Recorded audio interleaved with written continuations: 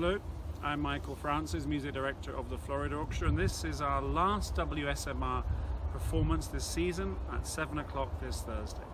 We have a wonderful program that I wanted to really celebrate the welcoming of summer and the opportunity for us to really enjoy our vacation in optimistic form. For both of the pieces of music you're about to hear have a very exuberant yet pastoral feeling. Shai Wasner, our soloist, back in 2017 has provided us a short introduction to Beethoven's Piano Concerto No. 4. And for me, this piece, which was premiered in 1808 at this famous concert which I mentioned last time, which had the 6th Symphony, the 5th Symphony, the Choral Fantasy, the 4th Piano Concerto, our Pavido, the aria, and a Mass, and all sorts of things. An incredible concert just celebrating Beethoven. But this piece for me is my personal favorite of the piano concertos. We have the stern, more revolutionary power of the third, and we have the heroic, exultant nature of the Emperor Concerto.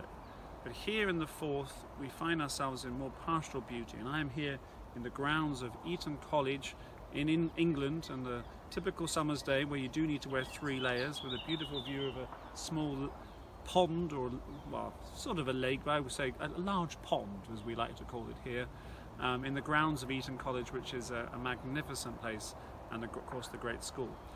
And this piece begins with these sort of rather genteel, searching, probing chords in the piano. And often in piano concertos you have quite a strong relationship, sort of almost like antagonists, between the soloist trying to take power over the orchestra and the orchestra trying to silence the soloist. But here it feels very congenial. It feels much more like they're working together.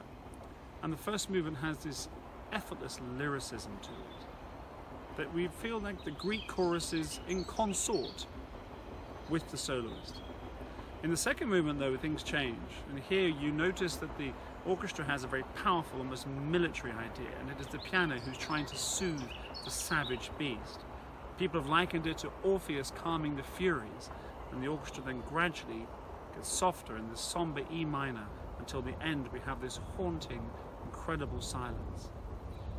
As the last movement, the third movement, begins, it feels as if we're trying to find our way out of that rather melancholic feeling we've achieved at the end of the second movement. But then the playfulness, the joy, the life, the optimism, the games, the hijinks take over, and we end in beautiful, uplifting and buoyant form, as if spring has sprung into summer.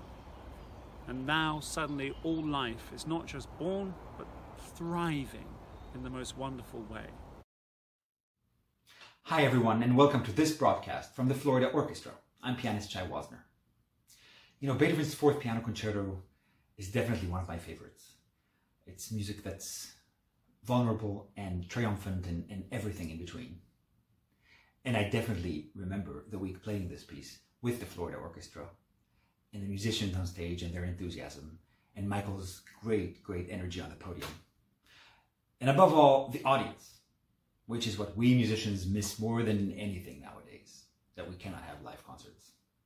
So please enjoy this amazing concerto, one of the most profound ever written, Beethoven's 4th. And thanks so much for joining us. Well, when we go to the next piece, Brahms Symphony No. 2, Brahms had the sun comes out. This is perfect for 2 reasons. First, it shows the joy and light that this piece was for Brahms, and secondly, you should now watch me squint for the next few minutes as I talk about this piece. Brahms' Symphony No. 2 was written in 1877. If his first symphony took 20 years of gestation in terms of him trying to overcome the spectre of Beethoven's influence upon him, this powerful piece of music wrestling with the deepest ideas. Well, the second symphony was written in the summer. It was written at Portschach, which is in the Wörthersee in the Styrian Alps in Austria. And beautiful countryside all around him. And he wrote it in the summer in this tiny little room where they had to struggle to get the piano up the stairs. And it just poured out of him. And it begins without any long, portentous introduction. Straight away, these bucolic horns just allow the music to unfold. It's in 3, which is slightly unusual for a first movement. Of course, the Eroica Symphony of Beethoven has it, but a lot of movements usually in 2 or 4. It's a more formal strength to it for the first movement. But in this movement, we feel this nature around us just inspiring the music. Although it is not without its darkness, there are many passages of very stormy, dangerous music that comes out from it as well, but a lot of absolute beauty. In the second movement, there seems to be something more intimate, more gently melancholic, more introverted about the writing. This adagio sort of again searching in its own way. But in the third movement, which is a scherzo, which of course, as we know in Italian means joke, here it's a joke, but there's something of a serenade. And the serenade is music written for the nighttime. It's music written for a real party outside. It is outdoor music, and there's a joyfulness and a lightness and an esprit de corps about the writing.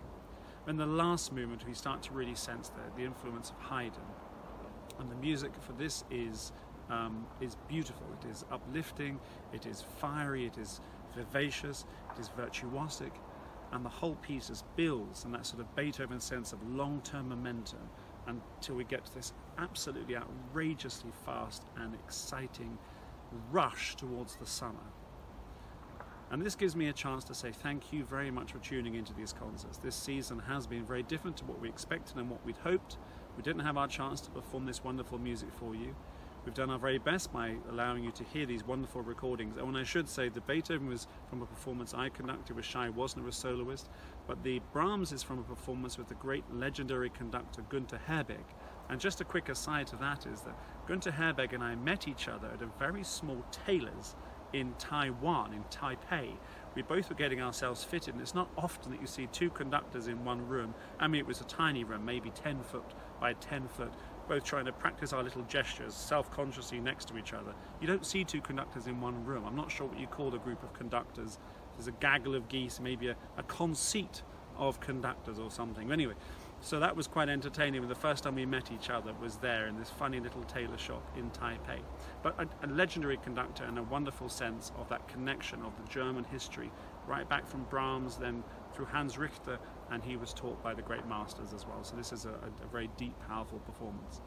But as I said, we look forward to seeing you now in the October and into the fall for the start of our new season, which will be, of course, slightly different with all the regulations around us, but will give us a chance to perform wonderful music for you.